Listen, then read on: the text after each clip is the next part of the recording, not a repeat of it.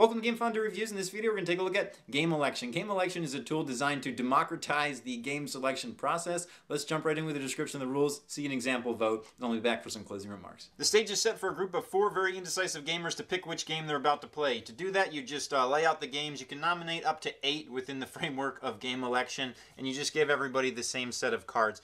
Technically, they should have numbers 1 to 1 more than the number of games. So here we have 6 games, so it goes from 1 to 7, but you can certainly give them any group of cards or just all the cards and figure it out from there. So players use their identical decks of cards to vote on each game secretly. So a person might vote here, here, here, here, here, and here, and then they're going to have 1 left over, and some of the cards have abilities on them that you can use a little later in the round. But point being, after everybody's made their secret vote, there's a brief pause for backroom deals, and the 1 card left in your hand might have a special ability. Generally speaking, the more powerful cards like the yeah-yeahs and the vetoes have special abilities.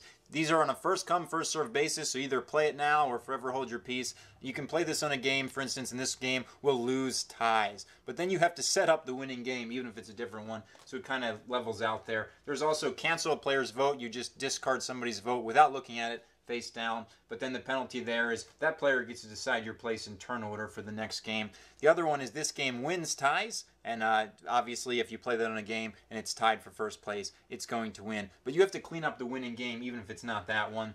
And lastly, swap 2 cards another player played. You can't look at them, but you get to switch their votes around. And the penalty there is that player gets to decide what faction or color you are in the next game. So ultimately, we're going to tally the votes, and they're just going to have a different number on each thing. Nays are worth 0, yeahs are worth 1, yeah-yeahs are worth 2, and vetoes are negative times the number of vetoes. So if there's 2 vetoes on a place, for instance, this one is worth -2, and this one is worth -2, so that would actually be -4. Then the game with the most votes is the one that gets played, in accordance with any special powers used. This will serve as my substitute for the playthrough because it's essentially just a vote. All the players have made their votes, and this is what a vote might look like. Now all the players have 1 card left in their hand, which they could use the abilities of if it has any. The purple guy happens to have one, and this is just throw it down as you will type of thing. He decides he wants to play this cancel player's vote on this orange card because he really wants to play El Grande. It's his favorite game, and he knows the orange guy doesn't like it that much.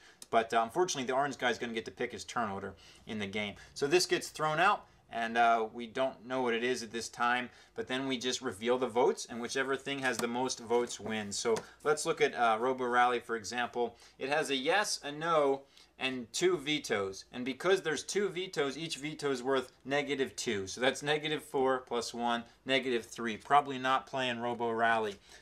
Through the Ages is a little more popular. It's got a yeah, and yeah. So that's 1, 2, 3, 4, 5. The nay is no. So that's the front runner right now.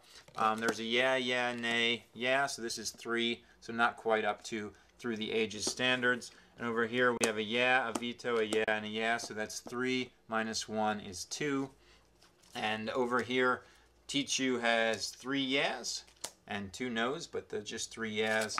And lastly, over here we have 1, 2, 3, 4. So the big winner is going to be Through the Ages, and that's the game that gets played. As a gamer, I really appreciate the idea of turning the game selection process into a game itself. I mean, you're there to play games, not to sit around and select them all day. I'm in one group that's notoriously indecisive, so I took this there, got a few confused looks and a couple of laughs, and that pretty much made it worth it. I mean, it does what it sets out to do, and that is to speed up and democratize the game selection process. But in general, I think most groups can decide pretty quickly, so it's more of a funny thing, but it would make a great stocking stuffer or a gag gift for somebody who's got a lot of games. It's just like a neat gaming accessory. Though I do recommend that you use some of the higher numbers that are more powerful, just because in my experience that mitigates the chance of ties. Haven't had too many ties, but it can happen with a lot of the lower numbers because they're just kind of 1 point either way. So if it looked interesting to you, or you just think this might be a funny gift to somebody, it's a really clever idea. That's game selection.